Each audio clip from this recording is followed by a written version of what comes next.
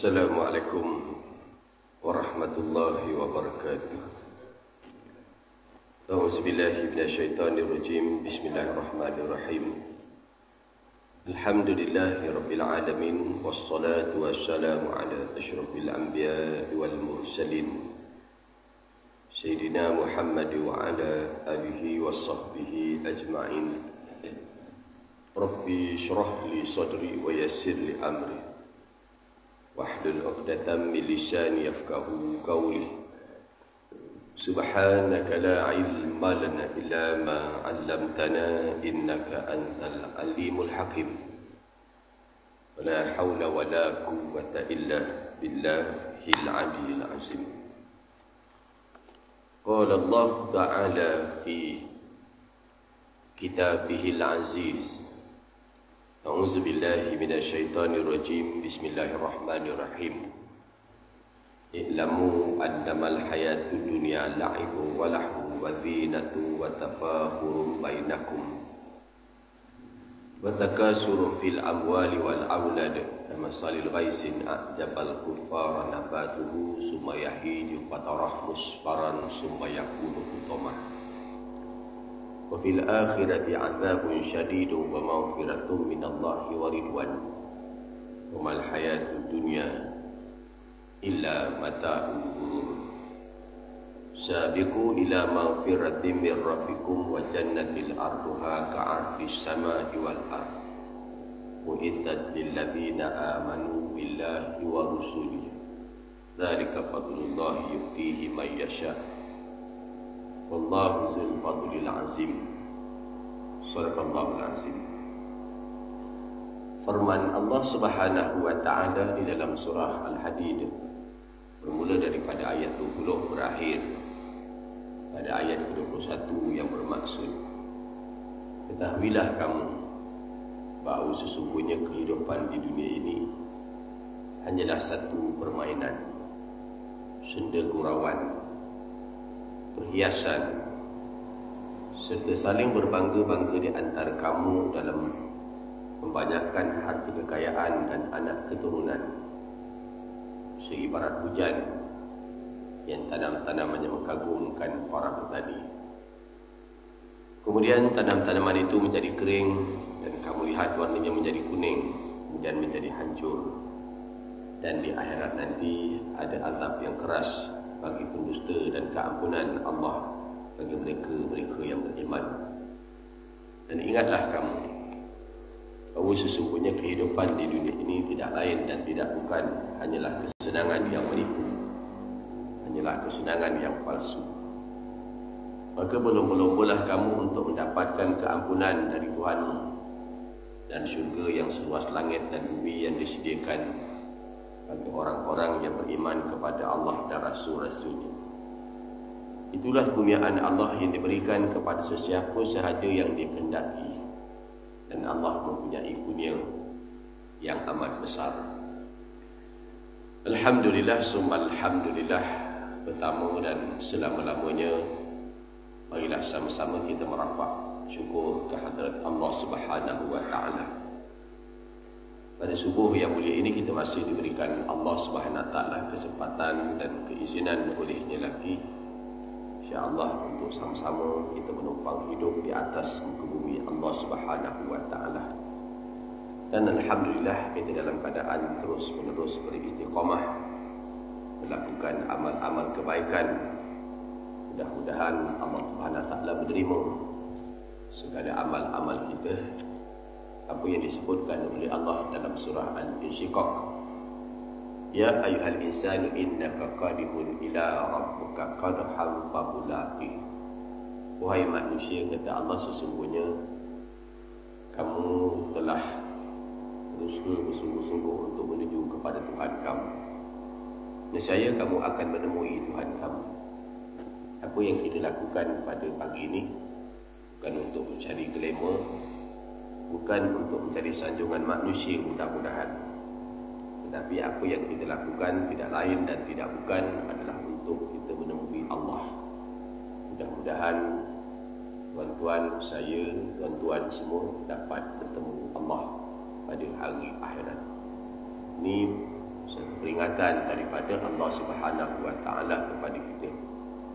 Dan mudah-mudahan kata Allah, bila kita buat kerja menuju kepada Tuhan kita, nanti kata Allah, kamu akan menerima buku catatan dari sebelah kanan. Maka sesiapa yang menerima buku catatan dari sebelah kanan, kata Allah, lalu dia akan dipeksa dengan pemeriksaan yang mudah. Dia akan bersama, kata Allah, kemudian Allah kata dia dah peksa dengan mudah, dia akan bersama dengan kaum keluarganya yang sama-sama beriman. Bermakna tidak semua. Bila beriman, insya-Allah kita tidak berpisah. Tapi bagi orang yang menerima catatan dari sebelah belakang, nanti dia akan menyesal. Celakalah dia kata. Dia akan bersama dengan kaumnya yang tidak beriman. Itu peringatan Allah dalam surah Al-Ishaq. Dalam ayat yang ke-19 daripada surah Al-Ishaq, Allah kata apa? La tarkabunna tabaqan an tabaq, kata Allah. Demi sesungguhnya kamu akan menjalani peringkat demi peringkat dalam kehidupan kamu. Kita ni, kita akan jalan peringkat demi peringkat, daripada peringkat bayi menjadi peringkat kanak-kanak, menjadi peringkat remaja, menjadi peringkat dewasa, menjadi peringkat tua, sampailah akhirnya kita mati balik kepada Allah Ta'ala. Itulah kehebatan Al-Quran yang menjangkau zaman. Setelah Rasulullah pergi meninggalkan kita, maka Rasulullah berpesan, taraktu fikum amrain lan tadillu abadan ma in tamassaktum bihima kitaballahi wa sunnatu rasul. Kata Allah, aku tinggalkan kepada kamu ni dua perkara, dan kamu takkan sesat selama-lamanya. InsyaAllah dalam suasana kita ni tidak dipimpin, tidak dipandu arah. Kalau hidup di dunia ni, biasanya kita akan dipimpin dan dipandu arah oleh sama ada kaum keluarga kita, adik-beradik kita, mak bapak kita, supaya kita tidak melakukan perkara-perkara yang dilarang oleh Allah. Tapi masa hidup di dunia ni, untuk sampai akhirat, hari ini yang menjadi pandu arah kita ialah kitab Al-Quran. Baik itu Allah berkata, inna hadzal Qur'ana yahdi ya lillati hiya aqwam. Sungguhnya Al-Quran, kata Allah, merupakan petunjuk yang paling lurus, merupakan petunjuk yang paling betul. Ayat 9 surah Isra. Ayat 15 Allah beri ingat, manih tada fa inna ma yahtadu li nafsi. Siapa yang mengikut petunjuk, kebaikan itu untuk diri dia. Itu pesanan Allah. Jadi kita pastikan hidup kita ni berwatak seperti mana watak yang ada dalam Al-Quran. Seboleh-boleh mampu, seberapa daya upaya kita ini, kita hidup berwatak dengan watak Al-Quran itu sendiri. Nah, hari ini kita memilih daripada ayat 20 untuk menjadi renungan. Dalam ayat 20 ini Allah SWT menceritakan tentang kehidupan manusia, bahawa hidup dunia ni sebagaimana seronok, sesedap mana pun, hari ini kita dibawa isu demi isu, demi isu, demi isu, demi isu.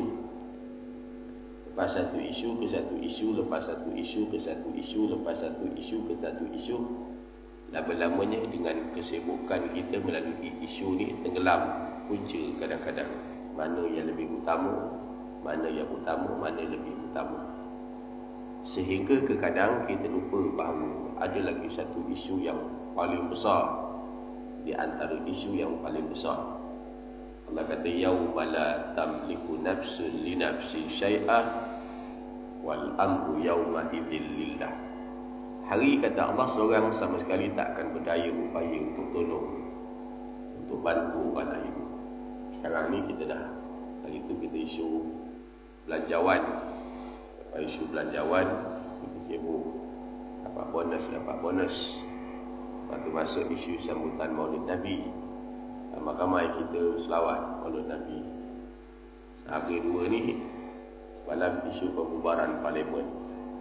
Maka orang akan sibuk cerita politik ni agaknya dalam tempoh masa 2 bulan ni, agaknya sebulan 2 ni. Kadang-kadang isu yang lebih besar, di antara isu yang lebih besar kadang-kadang kita terlupa. Walau bagaimanapun tuan-tuan, itulah kehidupan. Maka Allah kata kehidupan dunia ni 5. 1 permainan kata Allah, 2 perhiasan, 3 kata Allah saling berbangga-bangga dalam nak banyakkan harta kemewahan yang mereka kumpulkan sebanyak-banyak. Mereka kumpulkan. Yang keempat, saling berbangga, banyaknya anak. Yang kelima, paling banyak keturunan. 1 permainan, 2 perhiasan, 3 senda gurauan, 4 saling berbangga, banyak harta, 5 saling berbangga, banyaknya anak keturunan. Kesemua ni kata Allah, semua ni kata Allah kehidupan di dunia. Kata Allah seibarat hujan yang mengagumkan para petani. Bila turun sahaja hujan, maka pokok-pokok, rumput-rumput menjadi hijau, segar bugar, cantik, menghijau. Kalau saya pergi kebun tu tengok hijau rumput tu, gemuk, lagi gemuk daripada pokok-pokok lain, berepuh naik dia. Tapi tak lama kata Allah, seminggu 2 minggu pokok tu kering, gugur, hancur, dimakan di tanah. Maka sebegitulah Allah buat perumpamaan kepada kita. Mata kita kabur, kulit kita kendur, gigi kita gugur, uban kita bertabur. Selepas itu masuklah kita ke dalam lubang kubur. Itu kehidupan. Maka Allah pesan pada ayat itu, kata Allah, wa mal hayatud dunya illa mata'ul ghurur. Kadang-kadang Allah kata begitu. Kadang-kadang Allah kata wa mal hayatud dunya illa qalil, dekat, sekejap, sementara saja. Dia tak lama pun. 10 tahun, 20 tahun, 30 tahun, 40 tahun, sekejap sahaja. Sekejap sahaja hidup dunia ni. Allah kata dia sekejap, dia tak lama mana pun. Maka berlomba-lombalah kamu, kata Allah, untuk mendapatkan keampunan. Macam mana nak mendapat keampunan daripada Allah SWT? Cepat. Sekarang ni minta ampun, kata Allah, daripada Tuhanmu dan syurga yang seluas langit dan bumi. Seluas langit dan seluas bumi. Di antaranya ialah buat amal baik. Di antaranya bersedekah, menyumbang harta fi sabilillah. Itu tak pernah sunyi daripada apa yang disuruh. Ada satu surau, saya pergi tentang surau ni, dia punya duitnya masa dia jadi pengurusi, duit surau tu ada RM400 sahaja. Jadi bila dia pegang pengurusi, dia nak buat kuliah. Orang kata duit tak ada, macam mana nak buat kuliah? Tapi dia buat, dia tawakal kepada Allah. Tawakal, dia pun buat kuliah. Setahun dia buat majlis ilmu tu, sekitar 1 hari, 1 bulan ada 23 kuliah dia buat. Saya tanya dia, setahun pegang pengurusi ni berapa, ada duit dah habis ke 400 tu? Sekarang duit masjid, Ustaz, terkumpul. Yang kita dapat majlis, dah pasang aircon, dah tukar kapet semua sekali, dah membesarkan surau ni, terkumpul lebih kurang 40,000, Ustaz. Saya heran, Ustaz, wahai saya belanja banyak duit surau ni untuk manfaat orang ramai, kebaikan. Macam mana duit tu boleh jadi sampai 40,000, saya pun tak tahu, Ustaz. Lalu saya kata dengan dia, kalau air ni saya minum, bila kita minum air ni habis, orang tambah. Bila kita minum, orang tambah. Tapi kalau benda ni penuh, orang isi air tak agak-agak. Benda penuh ni orang isi tak agak-agak. Semalam di Melaka saya ceramah, bila habis air orang tambah lah. Bila habis air orang tambah lah. Dia rezeki kita macam itulah. Bila kita sumbang, ada masjid buat program baik, ada masjid buat benda baik, sumbang. Agaknya kalau skim budak-budak penggalak datang masjid ni, masjid bagi duit RM2 ke RM3 ke RM2 ke. Macam kita ni tak payahlah. Kalau macam kita bagi duit, saya ingat Macam mana kita akan pelekehkan. Dia bagi duit tu bertambah. Air ni kalau tuan-tuan minum kan, isi je minum, nanti orang tambah balik. Tapi kalau dah penuh orang tak tambah. Sebegitulah rezeki kurniaan Allah. Dia cantas pokok ni, dia naik tambah 2 cantas. Maka berlomba-lombalah untuk mendapatkan ampunan dari Tuhanmu dan syurga yang seluas langit dan bumi yang disediakan buat orang yang beriman kepada Allah. Nah, luasnya syurga seluas langit dan bumi. Langit dan bumi, semuanya itu disediakan untuk orang yang beriman kepada Allah dan Rasulnya. Itulah kurniaan Allah yang diberikan kepada siapa sahaja yang dikehendaki. Bukan itu semuanya dapat. Kita ni, bagi saya tuan-tuan, kita ni dipilih oleh Allah. Kita ni dipilih oleh Allah Ta'ala. 2 hari lepas saya di Yomping ceramah Maulid juga tuan. Saya kata dalam ceramah saya itu pelik. Abu Jahal dengan Abu Lahab yang duduk bersama dengan Nabi, sezaman dengan Nabi. Diminta Nabi supaya belah bulan. Nabi belah bulan tadi. Belah bulan itu terbelah. Dia minta Nabi, dialah yang beri bergelaran kepada Nabi Muhammad Al-Amin. Orang yang tak pernah cakap bohong, boleh dipercayai. Tapi sayangnya bila Nabi ajak kepada Islam, Abu Jahal, Abu Lahab yang duduk sezaman dengan Nabi pada ketika itu tidak dapat Islam yang dibawa oleh Nabi. Abu Lahab tak dapat, dan Abu Talib pun tak dapat. Kita ni tak pernah jumpa Nabi, tuan-tuan. Kita tak pernah tersempak dengan Nabi. Namun begitu kita dapat Islam yang dibawa oleh Nabi. Ada orang tak tahu apa pentingnya Islam ni, Ustaz. Jawabnya, pentingnya Islam ni tuan-tuan seperti mana kita pentingnya Allah, pentingnya Islam. Kalau kita perlu siang dan malam, semua makhluk kat dunia ni perlu siang dan malam. Kalau hari siang sahaja ramai orang mati, maka Allah jadikan siang, Allah jadikan malam. Maka sebegitu juga kita perlukan Allah. Allah Ta'ala jadikan. Jadi bagaimana Allah Ta'ala jadikan kita ni tak pernah jumpa Nabi, tak pernah jumpa Rasul, tapi kita dapat iman yang dibawa oleh Nabi, dapat Islam yang dibawa. Besarnya nikmat kurniaan Allah kepada kita. Dan Nabi datang ni, kalau tuan-tuan perhati sungguh-sungguh, tengok dalam Al-Quran, tengok dalam Quran, Nabi datang ni tuan-tuan, Rasulullah datang ni, dia tak bawa projek besar seperti mana orang-orang biasa bawa. Di mana Abu Jahal, Abu Lahab minta kepada Nabi, wahai Muhammad, golongan musyrikin minta kepada Nabi, kami boleh terima Islam yang kamu bawa, dengan syarat kamu alirkan air dekat kebun-kebun tamar kami ni, alirkan air. Kami boleh terima Islam yang kamu bawa dengan syarat kamu jadikan bukit Uhud itu emas. Kami boleh masuk Islam, wahai Muhammad, dengan syarat kamu belah bulan tu jadi 2, bawa turun ke bawah. Diminta projek besar, projek besar. Tapi kalau tuan-tuan tengok, Nabi datang ni dia bawa apa? Wallazi arsala rasulahu bil huda wa dinil haqq. Dia datang bawa cahaya petunjuk dan agama yang betul. Cahaya petunjuk dan agama yang betul. Itu projek yang Nabi bawa, petunjuk, cahaya petunjuk dan agama yang betul, supaya manusia ni sembah Allah. Kalau kita ikut pandang bab agama ni kita tengok macam tu, tetapi benda yang Nabi bawa ni agama yang betul, hidayah petunjuk, dia mencapai kebahagiaan dunia dan akhirat. Dunia ni kejap aja kan, sekejap saja, 50 tahun, 60 tahun, 40 tahun, 50 tahun. Tapi akhirat tu yang susahnya kan, projek besar yang dibawa oleh Nabi. Tapi masyarakat kita biasanya gitulah tuan-tuan, biasanya gitu. Bila orang datang, orang besar dia datang dengan projek-projek yang besar, baik pulih jalan, baik pulih masjid, baik pulih pintu surau, pintu masjid, biasanya orang sanjung sangat-sangat.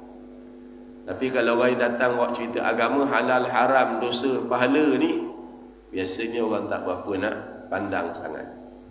Kan sampai orang kata, belajar agama nak ke mana Ustaz? Belajar sekolah agama ni nak ke mana? Belajar sekolah agama ni boleh pergi mana? Belajar sekolah tahfiz ni boleh pergi mana? Paling-paling jauh jadi guru tahfiz, hafal Quran, kalau kita tengok dari satu sudut.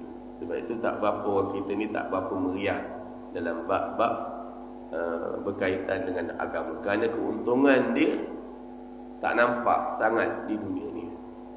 Tetapi keuntungan dia insya-Allah sampai akhirat besok. Itulah projek yang dibawa oleh Nabi. Wallazi arsala rasulahu bil huda wa dinil haq. Bawa agama.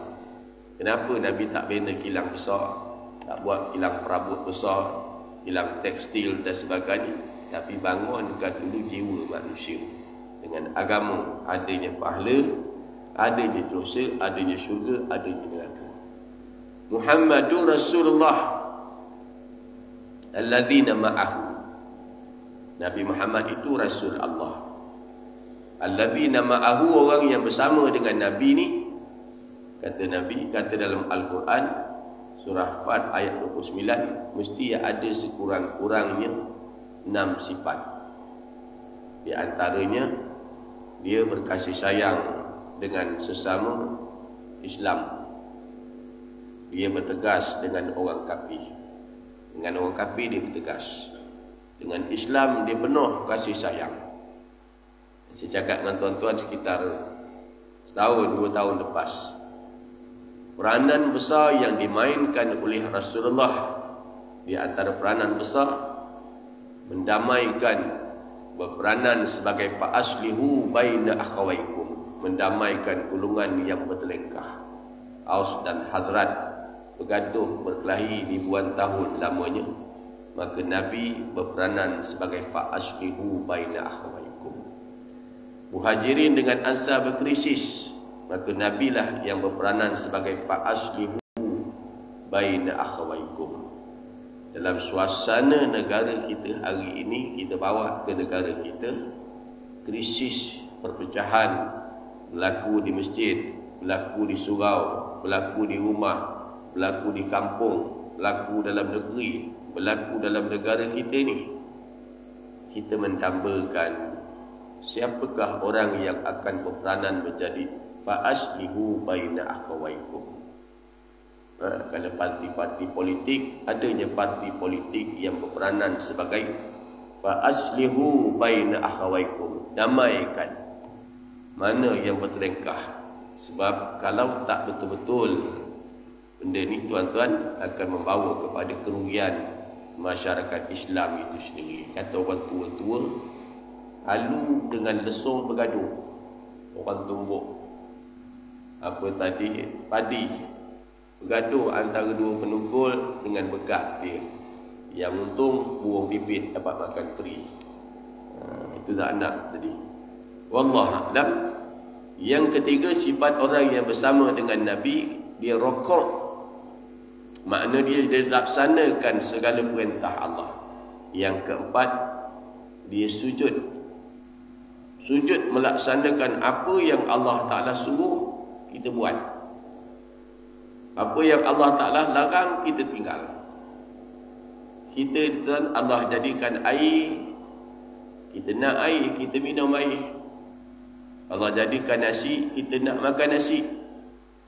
Allah jadikan matahari, kita nak matahari. Allah jadikan bulan, kita nak bulan. Allah jadikan siang, kita nak siang Allah. Allah jadikan malam, kita nak malam Allah. Tapi kadang-kadang bila Allah jadikan hukum-hukum Islam, as-sariqu was-sariqatu faqta'u aydiyahuma, kita tak nak buat hukum tadi. Yang lain kita nak. Maka Allah kata, afatu'minu bi ba'dil kitabi wa takfuruna bi ba'd. Adakah kamu nak beriman sebahagian, kamu tak nak sebahagian, kamu tak nak tolak. Kenapa kita nak? Yang ni nak siang kita nak, malam kita nak, air kita nak, makanan kita nak, kita nak. Tapi sayang kadang-kadang hukum akam Allah tu kita tak berapa nak.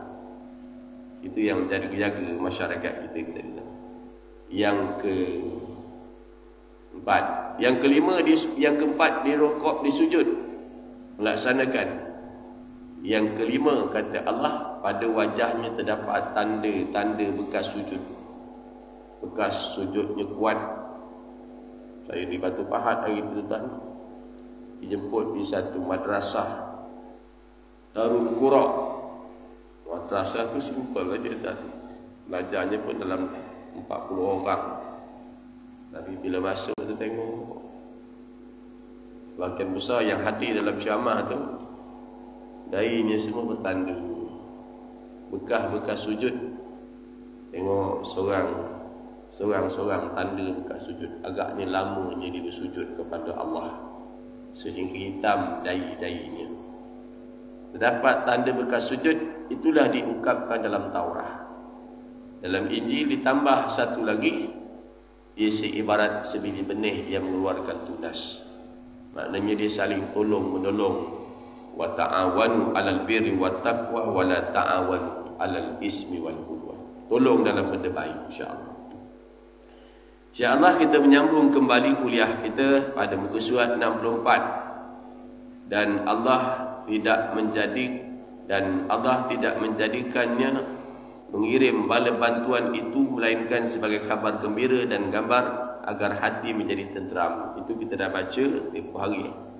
Dan dia kata sebagai khabar gembira agar hati menjadi tenteram kerananya, dan kemenangan itu hanyalah dari sisi Allah. Sesungguhnya Allah Maha Kuasa lagi Maha Bijaksana. Ingatlah ketika Allah menjadikan kamu mengantuk sebagai suatu penenteramannya daripadanya, dan Allah menurunkan kepadamu hujan dari langit untuk mensucikan. Ini mengisahkan dalam satu peperangan. Dan Allah tidak menjadikan mengirim bala bantuan itu melainkan sebagai khabar gembira. Dalam satu peperangan yang berlaku, maka diberi bala tentera daripada bantuan para malaikat, dan agar hati kamu menjadi tenang dan tenteram. Bila dapat bantuan ini, orang Islam yang berjuang, dia rasa tenang, tenteram, dan kemenangan itu hanyalah daripada sisi Allah. Kemenangan manusia ini di sisi Allah. Kita berusaha, kita bekerja dalam satu peperangan Hunain. Bila jumlah orang Islam ramai, maka dia rasa bangga kerana jumlah yang ramai, tapi menjadi sempit, tewas, kalah dalam peperangan itu. Dia tak sama dalam peperangan Badar, dalam jumlah yang sedikit tapi hebat. Kenapa? Kerana mereka yakin dengan jumlah banyak, mereka rasa bangga. Mereka lupa pergantungan kepada Allah itu menjadi kurang. Lalu dia kata di sisi Allah, sungguhnya Allah Maha Kuasa lagi Maha Bijaksana. Ingatlah ketika Allah menjadikan kamu mengantuk sebagai satu penenteraman daripadanya. Dalam hidup kita ni kadang-kadang kita mengantuk, tuan-tuan. Bila ngantuk ni kita tidur, biasanya lupa masalah. Betul? Masalah besar.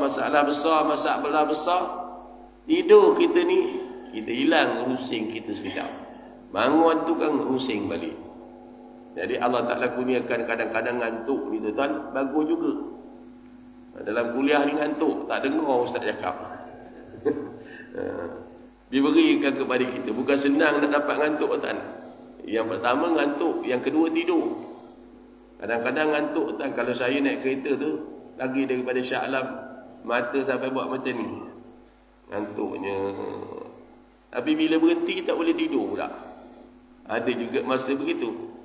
Dan dia kata, ingatlah ketika Allah menjadikan kamu mengantuk sebagai satu penenteraman daripadanya, dan Allah menurunkan kepadamu hujan dari langit untuk mensucikan kamu dengan hujan itu, dan menghilangkan daripada kamu gangguan syaitan, dan untuk menguatkan hatimu dan memperteguhkan dengannya tapak kakimu, supaya bila berjuang itu dia tak patah balik, dia tak lari daripada perjuangan dia tadi sampai akhir. Ketika Tuhanmu mewahyukan kepada malaikat, sungguhnya aku bersama kamu, maka teguhkanlah pendirian orang yang telah beriman, supaya dia tetap kekal teguh di atas jalan untuk membela Islam pada ketika itu. Kelak aku akan jatuhkan rasa ketakutan dalam hati orang kafir, supaya orang kafir rasa takut. rasa takut. Hari ni hilang perasaan takut dia. Kalau dulu ada perasaan takut diletakkan kepada orang Islam, dia takut, rasa bimbang. Sekarang dia tak rasa takut. Orang kafir sebab itu pancunglah kepala mereka dan potonglah tiap-tiap hujung jari mereka. Ya, demikian itu ialah kerana sungguhnya mereka menentang Allah dan Rasulnya. Kerana mereka menentang Allah dan menentang Rasul. Dan barang siapa menentang Allah dan Rasulnya, sesungguhnya Allah amat keras siksaannya. Dalam firman Allah lagi, wa ma ja'alahu Allahu illa busyra lakum wa litatma'inna qulubukum bih wa man nasru illa min 'indillahil 'azizil hakim. Surah Ali Imran. Dan Allah tidak menjadikan pemberian bala bantuan itu melainkan sebagai khabar gembira. Kadang-kadang Allah datangkan perasaan kita ni tentang rasa gembira, dan kadang-kadang kita sedih. Kadang-kadang kita sedih, kadang-kadang kita gembira. Hidup kita ni, dia tak selalunya gembira aja. Ada masanya kita gembira dan ada masanya kita sedih. Kadang-kadang bangun pagi tiba-tiba sedih aja. Tanya kenapa sedih? Tak tahulah. Kadang-kadang bangun pagi tu marah aja. Dia marah aja. Binatang ada tak pasal macam tu, tuan? Bangun pagi aja binatang senyum, ketawa lebar. Ada tak? Lembu ada tak senyum? Kambing ada tak senyum, tuan-tuan? Ada tak senyum kambing? Dulu dalam surat khabar utusan Melayu, ada bawah tu senyum kambing. Tapi bila kita dah tua balik, fikir balik, lama pula kambing tu tak pernah nampak kambing senyum. Muka kambing tu sama aja. Tapi manusia ada senyum. Ada masa dia marah, ada masa dia suka, ada masa dia duka. Itulah perangai manusia. Dan Allah jadikan melainkan sebagai khabar gembira bagi kamu. Ada masa kita dapat berita gembira. Dapat berita gembira, kan? Minggu ni dapat berita, okeylah tuan, anak ni dapat tawaran ni, anak ni dapat tawaran ni, gembira. Anak ni dapat masuk ni, anak ni dapat masuk ni, gembira. Tapi bila sampai nak pergi bayar yuran, terkedu sikit. Berita gembira tadi, anak dapat masuk belajar, dapat sambung lagi belajar, yang ni dapat sana, yang ni dapat sana, kan? Alhamdulillah, seronoknya. Pergi dekat kuliah pun cerita pasal anak dapat belajar, sambung belajar. Kau main suka, pasal suka. Tapi bila pergi daftar, keluar kocik ni, rasa mak sakit juga pinggang ni.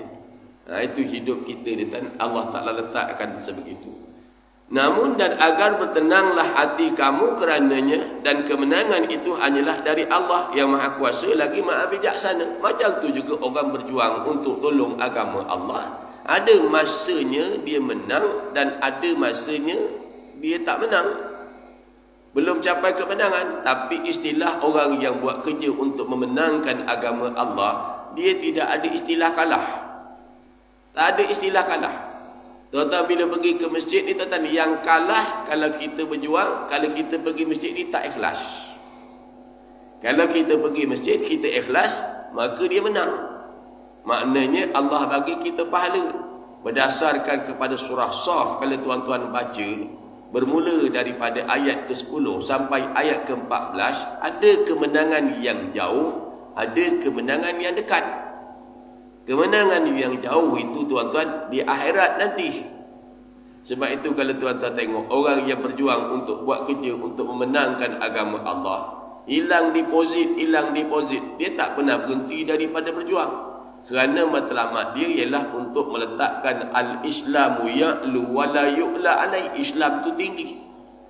Bila dia dapat kekuasaan, alhamdulillah. Mula-mula dia tutup dulu kilang arak, kedai-kedai judi, kilang-kilang nombor ekor ditutup. Ini yang benda yang kita nak tengok sebegitu, tuan-tuan. Sebab itu sampai orang kafir kata kalau dia dapat Malaysia, silat raya satu Malaysia ni, judi, arak semua ditutup. Pandangan tuan-tuan macam mana? Ya tak ya juga, lebih baik tak yang menang. Atau tuan-tuan kata bagus juga, sebab Allah larang kata innamal khamru wal maisir wal ansab wal azlam rijsun min amali syaitan. Yang mana tuan-tuan fikir agak-agak? Orang yang hati dia berpenyakit, tuan-tuan, minta maaf cakaplah. Dia akan duduk dekat tempat yang begitu juga. Walaupun dia tahu. Dalam Quran kata, wala tarkanu ilal lazi nazalamu fatamassakumun nar. Jangan cenderung kepada orang zalim. Nanti kau kena sambar api neraka. Firman Allah lagi, ya ayyuhalladzina amanu dzkuru nikmatallahi alaikum idz ja'atkum junuda فأرسلنا عليهم ريحا وجنودا لم تروها وكان الله بما تعملون بصيرا. Hai orang yang beriman, ingatlah akan nikmat Allah kepada kamu ketika datang kepada kamu tentera-tentera lalu kamu datang kepada kamu tentera-tentera lalu kamu kirimkan kepada mereka angin taufan dan tentera yang tidak dapat kamu melihatnya, dan adalah Allah Maha melihat apa yang kamu kerjakan. Ini tanggung tugas malaikat yang lain yang kita tak baca biasanya, tapi dalam bab ini malaikat membantu orang-orang Islam bagi memenangkan Islam itu sendiri. Maka ketika Nabi SAW berada di dalam Al-Arab, tempat yang disediakan oleh para sahabat bersama-sama dengan Abu Bakar As-Siddiq radhiyallahu anhu, dalam peperangan Badar, terjaga daripada mengantuk dan bersabda yang bermaksud ini dia Jibril sedang memegang tali kudanya, padanya kelengkapan perang. Kedatangan tentera malaikat juga ternyata dalam peperangan selepas Rasulullah SAW wafat, sama ada di zaman sahabat radhiyallahu anhum dan zaman yang kemudian daripadanya, termasuk juga peperangan jihad yang sedang berlaku di zaman kita sekarang, apabila golongan Islam itu berada dalam keadaan yang amat terdesak. Bila ada dalam keadaan terdesak, kita tengok bila dipegang, dia berperangi dengan golongan-golongan Hamas hari itu, bagaimana berlaku. Bila orang Islam dalam keadaan terdesak, maka datanglah tentera-tentera malaikat yang kadang-kadang orang nampak pelik. Kisah saya ingat peperangan di Afghanistan, dia kata pelik, dia nampak orang tanya juru perang, juru terbang tu, kenapa kamu tembak sasaran-sasaran yang kosong? Dia bawa tentera perang tu, dia tembak tadi tu, kenapa? Lalu dia kata dia nampak begitu bala tentera yang putih, tentera berpakaian putih ramai, dia tembak. Wahal tak ada pun. Maka siapakah itu tadi? InsyaAllah di saat orang Islam. Sebab itu kalau berlaku peperangan, tuan-tuan, lazimnya orang Islam ni kalau dia terdesak, kita tengok sampai hari ni, tuan-tuan, yang di Palestin tu pakai batu aja, baling pakai batu aja. Tentera Yahudi Zionis masih lagi tak dapat kalahkan. Pakai batu aja, bukan pakai M16. Siapa yang bantu tu agak-agaknya tadi? Sampai ketika hari ni, dalam keadaan kita terdesak, maka para malaikat Allah akan diutuhkan untuk bantu. Sebab tu boleh berlaku peperangan, tuan-tuan tengok, macam mana pun Islam tetap akan menang. Macam mana pun Islam akan menang. Itu cara dia tadi. Habis macam mana nak jadikan orang Islam ni kalah? Maka orang Islam ni dilekakan dengan buat benda-benda maksiat. Bila leka pada ketika itu dengan maksiat, pada ketika itu tak ada lagi datang pertolongan daripada Allah, kerana maksiat yang kita buat. Zaman Nabi itu berlaku begitu. Ketaatan dia. Kalau tuan-tuan rajin buka dalam Quran, kisah Talut dengan Jalut. Satu peperangan yang cukup pelik. Dia pesan, jangan cedok air ni, jangan cedok depan kamu ni. Bila kamu berjalan berhari-hari tak ada air, jalan berhari-hari, jaga-jaga depan kamu ni, kamu akan diuji dengan sebatang sungai. Maka kata Talut, jangan minum melainkan secedok. Yang minum tu secedok tu lebih kurang kabarnya 313 orang sahaja yang minum secedok. Yang lain semua pelahap pasal tak dapat air, minum sepuas-puasnya sampai mundak perut. Akhirnya sebahagian mereka tak boleh nak pergi berjuang, sebahagian yang tak mahu minum. Tetapi sebahagian yang patuh tadi, kabar ini 313 orang, dia ambil air sungai itu secedok, cedok diminum, taat kepada pemimpin dia, Allah bagi kemenangan pada ketika itu. Itu penting nak menunjukkan kepada kita wala kepada kepimpinan tadi. Dan daripada malaikat mereka kata memoyong dan seterusnya. Di zaman sahabat, zaman kemudian Para malaikat juga memayungkan mayat orang yang mati syahid.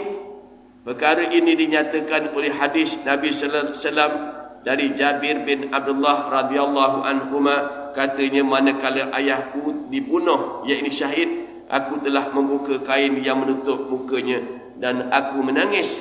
Mereka melarang aku menangis, tetapi Rasulullah SAW tidak melarang. Kemudian ibu saudaraku menangis. Lalu Rasulullah SAW bersabda, sama ada kamu menangis atau kamu tidak menangis, malaikat sayap masih lagi memayungkan dengan sayap mereka sehinggalah kamu mengangkatnya. Para malaikat ditugaskan mengucap amin. Seterusnya dia kata, Jabir dalam peperangan itu, dia kata radhiyallahu anhu, katanya, manakala ayahku dibunuh syahid dalam peperangan, aku telah membuka kainnya yang menutup mukanya tadi. Muka dia tertutup, dia panas. Dan aku menangis bila tengok aku tutup muka, aku menangis kerana ayah aku meninggal dunia. Mereka melarang, jangan menangis, jangan nangis. Boleh tak menangis bila orang meninggal ni, tuan? Soalannya boleh tak boleh menangis? Sedih itu boleh, tapi mengaum jangan. Itu jangan. Meraung itu jangan. Kita sedih sebab orang yang kita sayang. Yang pertama sedih sebab disayang. Yang kedua sedih sebab mana tuan, terputuslah dia nak amal tu tak boleh. Dah tak boleh lagi nak beramal. Sahabat saya seminggu lepas meninggal, tuan. Sahabat baik pula tu, sebaik-baik orang, tuan. Bila pergi Shah Alam, dia lah antara orang yang biasanya nyambut saya, tuan. Ajak akhir tahun itu bergambar, marilah Ustaz. Marilah kita tak bergambar lama, Ustaz. Marilah. Saya siap pesan dengan dia, Abang Mat, bila nak kahwin baru, barang yang lepas usahlah dikenang. Pesan dengan dia gitu, tuan. Rupanya itu gambar terakhir, potret terakhir. Saya tengok gambar tu senyum dia dengan saya senyum sebelah, akan ambil gambar. Rupanya terakhir. Sedih tak sedih? Sedih. Sebab apa, tuan? Yang pertama, sedih ni sebab kita kenal dia, kita rapat. Yang kedua, tuan-tuan, sebab bila kita meninggal ni, maka kita dah tak boleh nak beramal lagi. Nak duduk majlis ilmu tak boleh lagi. Kalau duduk dalam majlis ilmu, orang lari di tampukang. Dah tak ada lagi dah pada ketika tu. Lalu dia kata dia menangis. Maka sahabat mengatakan melarang. Tetapi Rasulullah kata tidak. Rasulullah tidak melarang. Kemudian ibu saudaraku menangis. Lalu Rasulullah SAW bersabda, sama ada kamu menangis atau tidak menangis, malaikat masih lagi memayung. Kamu nangis ke tak nangis ke, kematian itu tetap datang. Dan malaikat tetap akan memayung dengan sayapnya mereka sehinggalah kamu mengangkatnya. Itu kelebihan. Dia tak biar begitu, tapi ditutupkan dia tadi. Ditutupkan oleh para malaikat sampai kita angkat jenazah itu. Itu bagi orang yang mati syahid. Kita selalu dengar Hamzalah yang dalam peperangan. Dia melakukan persetubuhan, dia baru berkahwin. Siangnya, malamnya itu dia berkahwin. Siang tu panggil keruan jihad. Dia berturuh pergi perguruan jihad, nak pergi berperang pada jalan agama Allah. Tiba-tiba dia mati dalam peperangan itu. Tengok-tengok batang tubuhnya basah rupanya kerana dia melakukan persetubuhan, belum mandi wajib, dah terus pergi perang, nak pergi perang, terus pergi perang. Terlupa nak mandi wajib kerana sukanya nak pergi berperang. Kita agak-agak nak pergi perang ni suka ke takut, kan? Agak-agak zaman kita ni. Zaman dia nak pergi berperang. Kerana orang yang berperang pada jalan agama Allah ni, dia punya besarnya pahala. Yaghfir lakum zunubakum. Allah Ta'ala ampunkan dosa kamu dan masukkan kamu dalam syurga yang mengalir di bawahnya syurga. Punya besarnya pahala, lebih besar pahala daripada beri makan orang haji, beri makan orang umrah, beri air. Lebih besar pahala dia dari orang yang berperang pada fisabilillah. Jadi tak sempat, punya sukanya, sangat-sangat suka nak pergi berperang, tak terlupa mandi wajib. Khabarnya. Maka tengok-tengok badan dia tadi, tubuh dia basah. Khabarnya dimandikan oleh para malaikat. Itu kelebihan bagi orang yang berjuang untuk tolong agama Allah. Syahid. Dan sabda Nabi sallallahu alaihi wasallam, apabila imam mengucap amin, maka hendaklah kamu mengucap amin bersama-sama, kerana sesiapa yang mengucap amin serentak dengan ucapan amin para malaikat, nescaya diampun dosanya yang telah lalu. Itu sabda Nabi lagi. Bila imam, malaikat ditugaskan mengucapkan amin. Jadi bila kata Nabi, apabila imam mengucap amin, waladhdallin, imam amin, kita pun amin. Maka hendaklah kamu mengucap bersama-sama, kerana sesiapa yang ucapkan amin serentak dengan ucapan imam, bukan lambat, serentak dan bukan dulu, serentak dengan ucapan imam, amin malaikat, maka dengan ucapan amin malaikat nescaya diampun dosa yang telah lalu. Serentak dengan ucapan amin. Dan sabda amin malaikat tadi, sabda Rasulullah SAW lagi, apabila seorang kamu mengucap amin, malaikat di langit pun mengucapkan, maka berbetullanlah ucapan antara satu sama lain, nescaya diampun dosa yang telah lalu. Dan di kalangan mereka ada yang ditugaskan untuk mengucapkan alhamdulillah, Allahumma rabbana walakal hamdu, sebagaimana yang kita baca sami Allahu liman hamidah, rabbana lakal hamd. Sabda Nabi sallallahu alaihi wasallam, apabila imam membaca sami Allahu liman hamidah, maka hendaklah kamu membaca Allahumma rabbana lakal hamd, kerana sesiapa yang berbetulan bacaannya dengan bacaan malaikat, nescaya akan diampunkan dosanya yang telah lalu. Itu benda selama ni kita tak tahu. Oh gitu. Habis kenapa kena amin? Mudah-mudahan amin yang kita ucap serentak dengan ucapan para malaikat, maka diampunkan dosa kita. Mudah-mudahan bila kita ucap sama sami Allahu liman hamidah tadi, bukan sekadar saja-saja aja, tetapi dia kata kerana siapa yang berbetulan dengan ucapan malaikat, nescaya diampunkan dosa yang telah lalu. Cuma bila malaikat ucap, wallahu a'lam. Wallahu a'lam. Yang penting kita ucap tu, kita berucapkan benda tu tadi. Kalau ditakdirkan rezeki kita terkena pada ketika itu serentak dengan ucapan malaikat, maka diampunkan dosa kita yang terlalu, berdasarkan kepada hadis Nabi ini tadi. Jadi sampai situ dulu tuan-tuan. InsyaAllah pagi ni saya ada beberapa urusan lagi tuan-tuan. Panjang usia kita sambung balik kewajipan orang mukmin terhadap para malaikat. Apa kewajipan kita pada para malaikat? Boleh tak kita beribadat kepada malaikat? Jawabnya tak boleh. Boleh tak kita nak beribadat kepada malaikat? Jawabnya tak boleh. Kewajipan kita kena percaya adanya para malaikat. Jadi sampai situ insya-Allah, panjang usia kita menyambung balik pada masa-masa yang akan datang insya-Allah. Bismillahirrahmanirrahim. Alhamdulillahirabbil alamin. Wassalatu wassalamu ala asyrafil anbiya'i wal mursalin sayyidina Muhammad wa ala alihi wassahbihi ajma'in. Allahumma nawwir qulubana bi nuri hidayatika wa futuhatika, kama nawwartal arda bi nuri syamsika abadan abada bi rahmatika ya arhamar rahimin. Allahumma aghdina bil ilmi wa zainna bil ilmi wa akrimna bit taqwa jamilna bil afiyah. Ya rabbana zidna ilma warzuqna fahma wa anta khairaz dzikir. Rabbana atina fid dunya hasanah wa fil akhirati hasanah wa qina azaban nar.